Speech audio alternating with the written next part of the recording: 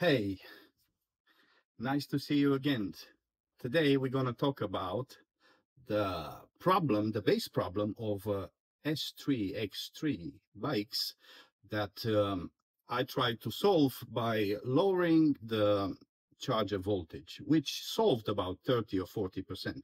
But still, there is a problem, a base problem that today I'm talking to all electronic repair shops, especially in Netherlands, because I spoke with some people in Netherlands, and I've heard some bad problems regarding the VANMOOF bikes. They're catching on fire, and after 1,000 repairs, I know why they catch on fire, because electricians in Netherlands, they just short things out by running a wire from charge side to VP and solving the problem. But you don't solve the problem like that. Maybe you just make yourself some quick money, but that is a time bomb. So make sure you avoid those services, because you're going to leave your bike on charge and you will catch fire. And this is a no.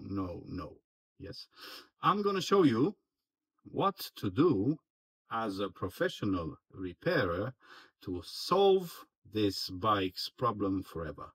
It's just small bits, but you will solve it forever, and at least we can squeeze another 1 or 2 years out of this electric bike. For those of you who want my help in repairing this issue, you can send me the BMS. Yeah, it's just a small BMS. You can pack it and send it. I fix a lot of them because I'm doing it well, and that's why people, they're sending me, so they sort the problem of their bike. So please watch, because I want you to fix the problem. So let me make some space. Is something that I want to do because somebody told me that in Netherlands batteries catch fire. This is refurbished, but it's good.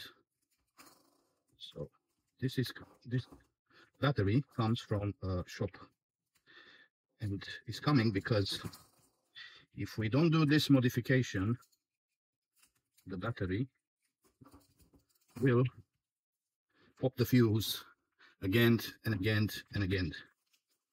So what I'm going to show you now is, as a shop repair, as an electrician, I know there are thousands coming in, and I want to sort this out. So these two diodes here, they're supposed to be diodes, but they're not. So what's the problem? This type of cells, they blow on charge, and they're blowing on charge because of a voltage. So I just opened this. This is good, this is good, and this is good. Okay, so we know this channel is good, fuse is good, but we put on diode mode,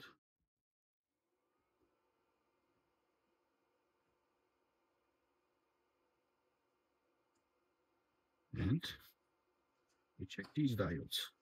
These are special diodes. This will fool you because it shows that it has continuity in this way, but it's not good. I know already. So these two diodes, look how many I changed. What you need is a special diode. This diode in this system, so this is minus, yeah, ground side, this is charge side, this is discharge side, and this is VP, the cell side. Yeah, so when the charge is happening, the charger is crazy and is giving more than this BMS needs, and the voltage is rising. especially at the end. And because these diodes are not existent anymore, is blowing this fuse for safety. So these two diodes is a must to replace. Yeah. On top of problems that you find, maybe this MOSFET is maybe this MOSFET is not good, maybe these, maybe this, maybe the control on this side is not good. These are different issues, so I cannot solve them in one video. Even if I do live videos, you will end up having different kind of problems to everyone. But this battery doesn't have any problem. The only problem is that before we fit it to a bike, we have to replace these two diodes, because I did like over thousands of them, and none of them are good. So these diodes will protect the BMS over 72 volts, which is not good for us. We need this diode, which I found that is working, is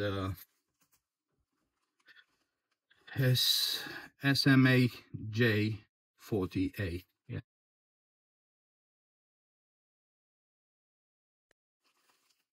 I have this about this diode will open up the other side, and you will overspill into the negative to keep this voltage steady. Now I want to show you. Now I'm so this is the diode. It's a bit smaller, but it's well. So this too you need to change and replace with this. I still charge with the amp meter so I can see the wattage, and just to make sure that this is right. So these are already made. Those are like waiting. Those are waiting as well. So yeah, in order to completely fix this, you need to take care of these two, because these are responsible for blowing the fuse on your bike. Thank you all for watching, and I hope you had fun, and I hope you learned something. I want to tell you that if you don't replace those diodes, your bike will pop the fuse when you roll it to the street, when you roll it back, when you cough, when you do anything, when you forget the charger for long on the bike, and many other issues, because those diodes are responsible to clamp the voltage, and when it's rising, those diodes will take the hump of the voltage and pull it back into the ground, and that's why those bikes have problems.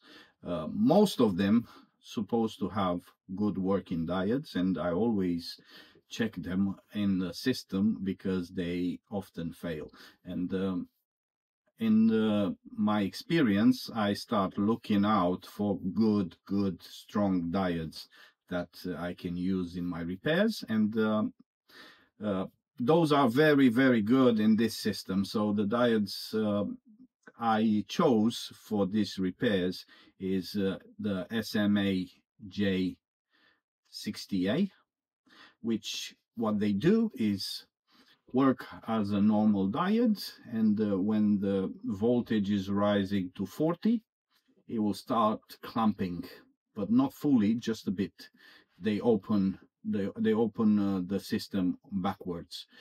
They clamping voltage, and then when you see spikes, either when you roll the bike in the street or you roll back, the motor is shut, you make spikes. The motor makes spikes, and those spikes are responsible for blowing fuse. Charger is responsible for blowing fuse, so that's why it's essential for you to replace those diodes on your repair. Please keep following me, because I'm gonna have more solutions. And if you see, like I know some people are calling me, they see error 2 and they don't know what it is. Error 2 and 20. That's the error from your smart module that tells you that you have a short on your power MOSFETs. So I recommend you not rolling the bike anymore. Just shut it down and remove the smart unit and send it for repair. You send it to me, or you send it to electrician, or you replace it, or whatever you do, but don't use it anymore. Also, sometimes the motor is noisy. So when you hear that noise, like in the motor something is not right, you know that one phase of your out of your 3 phases is shorted. So one phase is shorted, but the problem is that it's shorted permanently. So when one phase is going on the other, it makes that noise. Yeah. And also you don't have that much power, and you drain the battery quick. So you know that when you hear that on your C, or you see error 2 and 20, you know you have those problems. Also, I'm going to make videos how to sort your Bluetooth, how to sort your other things, motors. I'm going to do lots of batteries and so on and so forth. So please follow me. Have a great